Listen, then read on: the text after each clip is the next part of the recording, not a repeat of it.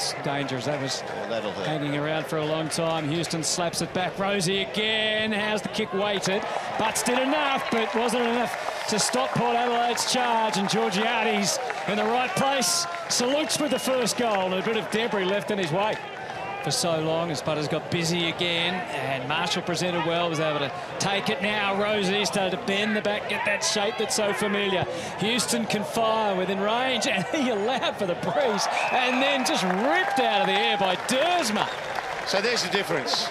The class is pretty good mark, knowing that the ball's always coming his direction. And does what he needed to do, Xavier Dersma. Puts it through. 11 games. Moving on the mark. Oh, you can't let that happen. Flick handball to Amon.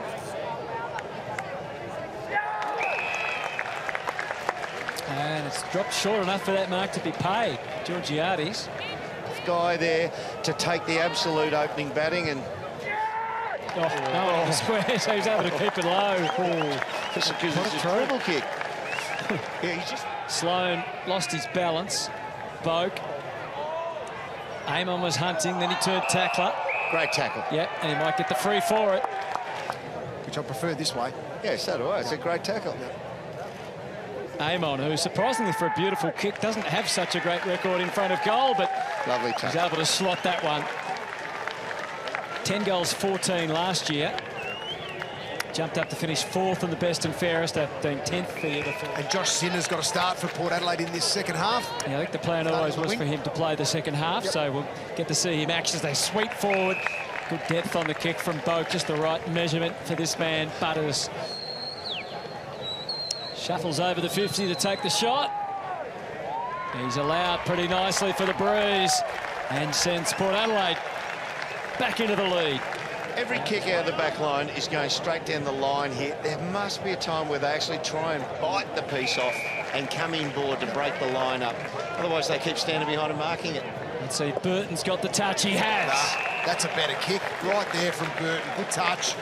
He's capable of kicking a big bag. We've seen that a few times. That's more like it as he caresses it through. The Port Adelaide's second goal of the third term and his first. Davis was out there as well, just doing a bit of ball work, getting his hands ready for his first crack at it. Oh, there's Jeremy Finlayson can bounce one through. That drop kick. He's sneaky like that. He's very sneaky. A rolling drop kick. He just finds, you know, when ruck tap outs, he'll be up against somebody 20 kg.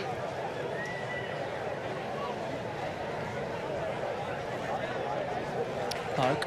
First eyes on him, the way he got to his feet and got balanced and kicked it deep, putting the pressure on and allowing Georgiades to fly. So Mitch Georgiades to extend Port Adelaide's lead. Get it out to 14 points, which he does with no problems there. Got a stronger performance, obviously, from Port in this third term. Houston with good touch to Jonas and then to Jones and stretches out that hand pass.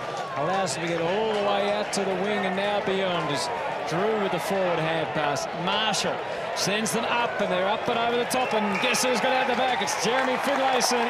And one more and Rosie can cruise into goal and finish it off. So that's about a coast-to-coast from Port action. They're wrong side again, Hutto. Reed was on the charge. Boak takes the kick up into the arc. In fact, he thinks he can go the whole journey. Was there interference on Rosie?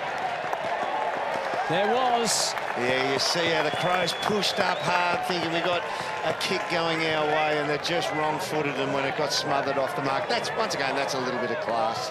And ever so casually, Rosie kicks it into the streets outside.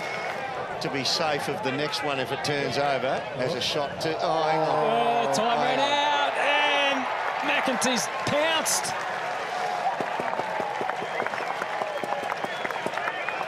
And he'll enjoy that.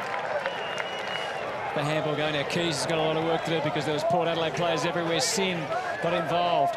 Jones to the outside. Dersma was able to get onto his right boot just. Is that far enough?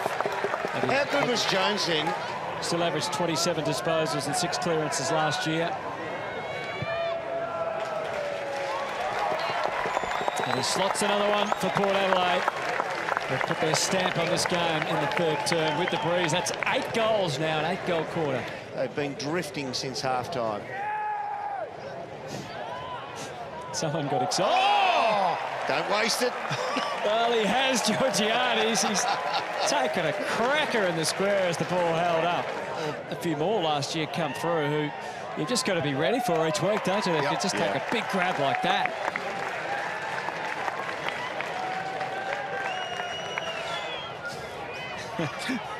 That doesn't surprise. Wines, Houston, and there's a charge down tackle. Oh no, has it gone the other way? Oh, they've sent it slip down around the ankles. Run with roll or give you propulsion. Now he's going to get 20 to 30, somewhere in there, of class football. So he puts it through and back beyond 5 goals. Do you have a preferred position for Houston, or do you think... Yeah. Is it too aggressive, or...? It could have been 50, you know, too, under the... Yeah, exactly.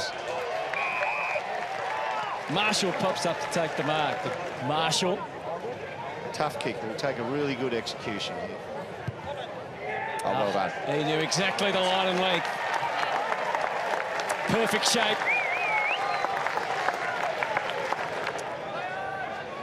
He'll clock up to 30 possessions.